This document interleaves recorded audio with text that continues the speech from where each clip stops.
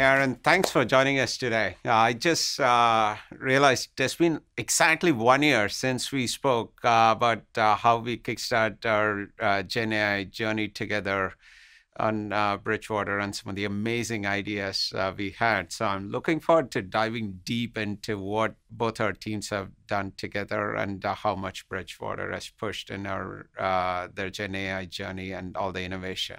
Can you share or tell us a bit more about your current role and how you got here? So for almost 50 years now, Bridgewater has systematically invested in markets across the globe based on our fundamental understanding of what drives those markets and economies. We've then programmed that understanding into what we call an expert system, or what everyone calls an expert system, which every day pulls data from the outside world, runs it through the logic that we've programmed in, and outputs positions on markets. All of those positions are still fundamental, not high frequency or something like that.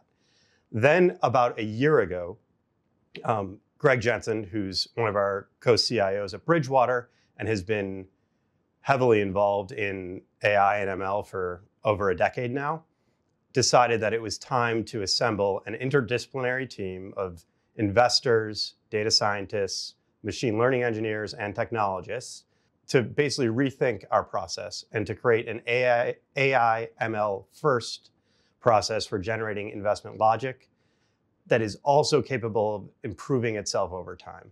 That's what we're calling the artificial investment associate. And so my responsibility within that as the CTO is for shaping the technical vision and strategy, working with those other partners. That's awesome. Amazing charter, especially the pivot into AI-enabled, technology to do some of the analysis. In such a charter, what role does cloud and particularly, say, AWS in your AI and data strategy play in? A huge role. For 10 years now, almost 10 years now, Bridgewater's been partnering with AWS to power our expert system. So that whole process that I was talking about before churns through a lot of data and requires a lot of compute to run every day, and that's all in S3, EKS, and other AWS services. And the architecture, which I'll go over later, that we're proposing for Aya and we're implementing for Aya, is not wholly new. We're keeping a lot of the tabular concepts and the deep connection to data to test our hypotheses. That's all staying the same. What we're doing is we're introducing the capabilities of these foundational models to actually reason and create hypotheses. And so we're marrying both the fundamental understanding and the systematic in order to create what we think is going to be a very powerful system that can self-loop and self-teach. Got it. Can you share more? You talked about foundational models. Can you share more what are some of the top problems you're trying to solve with these LLMs or foundational models? And how are you doing it with Amazon Bedrock, and why did you choose Bedrock to do so as well? Yeah, definitely. So as we're looking at our process, our investment process, we think that these foundational models have a place in almost every step of our research circle. And so what we're doing is we're trying to stretch them as much as possible. For anyone who's even spent a little bit of time with one of these models, such as Claude, you're probably, and we're also very impressed with how well it can perform with a very focused task. If you give it the right data, you ask it one question, it will give you a pretty good answer. Where the foundational models, the first challenge that we found and where these foundational models kind of trip over themselves a bit is when you ask them to do more than just a simple analysis. And of course, in order to compete in global financial markets, we have to do something that's more than simple. And so what we're doing with Bedrock and foundational models in general is, and one of the reasons why we really like Bedrock is that we need to be flexible. We need to be able to plug in the right model at the right time. Bedrock is a great abstraction layer over that. There's other benefits that I'm happy to go into as well. But first and foremost, what's most important to us is that we're getting the best models available to Aya, and that we're able to plug those in pretty seamlessly. And Bedrock has done a great job in launching with Claude, which was a very impressive model at the time, and continuing to add models over time. So the Llama series, Cohere, and now the latest Claude, which is even more impressive than before. Aaron, your point on how the best model for the right task really resonates with me, because that is the fundamental thesis, one of the major fundamental thesis that drove Bedrock as its design, that customers wanted the right model for each of it, and it's not always one model. So maybe that is a good segue into understanding that better. Maybe can you double click and tell maybe a little more color or details on your solution with Bedrock? Which models did you choose? How did you go about choosing? Are there more than one models? If you can give some color, that would be super helpful. Sure. I mean, to start, we just started with the best model, which was Claude, for general reasoning. And then what we've done over time is I've created basically an interface. So this is another thing that I'll go into quickly, is that another thing that we've learned over the past year is that the best prompt engineers are actually the people who are trying to get the most value out of the product. And so it's not someone on the tech team that is going to be the best prompt engineer. For us, the best prompt engineers are actually our investors. And so we've spent a lot of time making it very easy for them to iterate and interact with the various models and create and plumb together a series of calls such that they can actually achieve the goal. Because to me, if I ask it a question about finance or about markets, they all sound about equal. But to our experts, they can tell the difference very quickly. And then they're able to iterate on that. And so we started with Claude as that was the most generally capable. And then over time, we've added other models. What we've done is we've found that sometimes the quick model is the right model to go to. Sometimes the slower and more expensive and possibly more thoughtful model is the right model. And sometimes we've experimented with it a bit. You'll want to fine tune a model. That's pretty rare. And honestly, we did a little bit of experimentation, but are currently happier using the best foundational models instead of our own fine tunes for most use cases. Yeah. That totally makes sense. And you're alluding already to it, that this is just the beginning of the journey. So which makes me wonder, so how do you see Bridgewater accelerating and amplifying the business objectives with tools like Bedrock and whatnot? So what are you seeing as the benefit to your business or employees or end customers in a way? We're finding it across the business. There are various. So in the investment side, it's more along the lines of this analyst assistant that we're working on. We did a proof of concept with the Gen AI Innovation Center from AWS this past summer, and Aya, the product, is helping do that even better and handle some of the more complex questions that used to need to be first handled by a human. Now, instead, Aya takes the first crack at it. The human obviously is still reviewing absolutely everything that goes out the door. But it's taking care of that 20% of the really tricky questions. It's improving the process there. So it is like using a combination of things like RAG, which is retrieval augmented generation. You're able to feed in data to address take some of the initial weight of questions and then pass on the harder ones to humans where more judgment is required. Is that kind of how I should think about it? Yeah, or even more so, like, we'll match a question to the closest answer, and that's the easy 80%. Awesome. Some of the more complex one, there wasn't an answer ever in our database. So you rag it all you want, you're never going to find the right answer. However, you're going to get some things that are close enough. And now with a model like Claude 3 Opus, or probably even Haiku at times, you can get an answer that is pretty good. It's still not out the door good for us, but it's good enough to save a lot of time for our analysts to then use that as the first draft. I do have one question. As I meet, part of my my role, I end up meeting a lot of actually customers who are onboarding and setting up their Gen AI strategy. So, and always, so as someone who has been way further along in their journey and looking to scale more and more, what advice would you give to fellow CTOs and CIOs on how to get started, what works well, and what doesn't work well, and so forth? There's a lot of learnings that I had over the past year, so I don't know if I'll get them all out, but I'll try. So the first thing is be clear about what your value add is. Why can't Claude out of the box address your users' problems? Why can't Perplexity out of the box address your users' problems? Once you know that, create an infrastructure, create a platform that that expects most of the components to change over time. Things are just moving so fast that you have to build in order to slot in the next best model or the next best API or whatever it may be. So that's number two.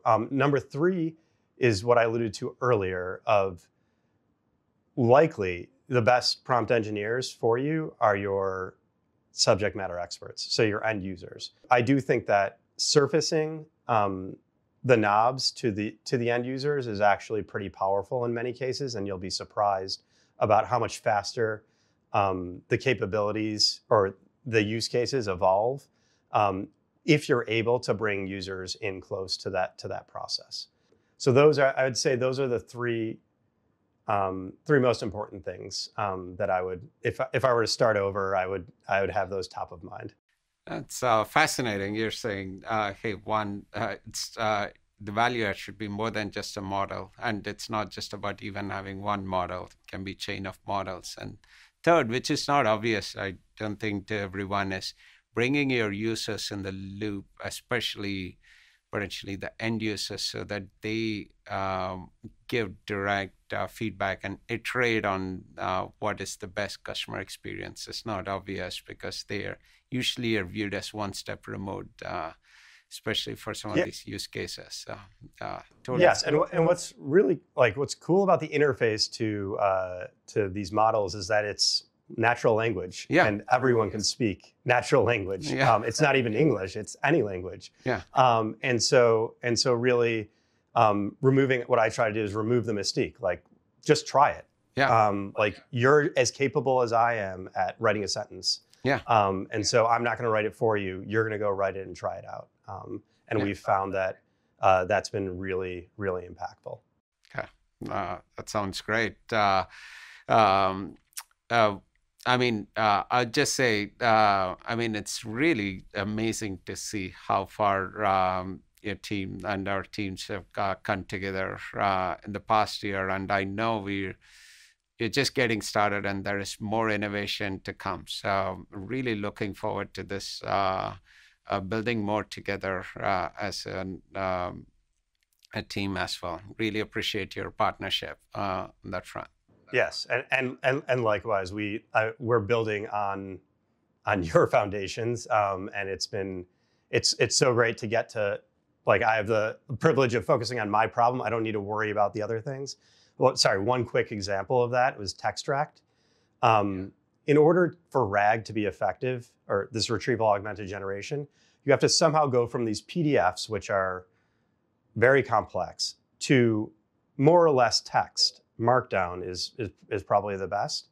And that's a problem that I immediately started seeing, of like the quality of my responses were bad because the data was in the PDF, but it was difficult to get it out. And all the Python and open source models that were out there just weren't doing a good job. And then we did a pretty extensive review of all the options, and Textract was really impressive at being able to pull out that data and get it into a nice markdown form. And so this is an EPAM financial report. There's a company called EPAM. This is their quarterly report from 2023, I think. And if you've ever spent time trying to extract text out of tables from PDFs, you know that this is pretty Yeah. impressive. And it gets everything right, including the skipping the columns and whatnot. And so this is Textract is now our preferred um, uh, PDF parser, and we're finding better and more relevant and accurate results in our RAG pipelines as a result. That's awesome. And the way you're leveraging Textract is you're in your doc ingestion pipeline, you're running it through Textract and storing it in a knowledge base or so for it to run RAG and analysis on top. Is that accurate? That's exactly it. And then we use Claude 3 to extract keywords, author, a bunch of information, and also a summary of the document. And we have a little bit of tweaks that we'll still be doing to it, but it's really close. And so that's just an example of the type of platform and general features that a customer like Bridgewater and IO Labs, really values. Would love for you to show a demo of Aya and what is the art of possible today with it. So feel free to jump in, Aaron. Great, thank you. So this is the first interface of Aya. Takes the form of a chat interface, and what we're about to run here is a blueprint. A blueprint is a set of steps, which I'll show in a second, which is able to answer questions that might be more complex than just a single prompt question response. And so the first question we're going to ask Aya is, how do you form views on economies and markets? Okay. So I'm going to kick that off.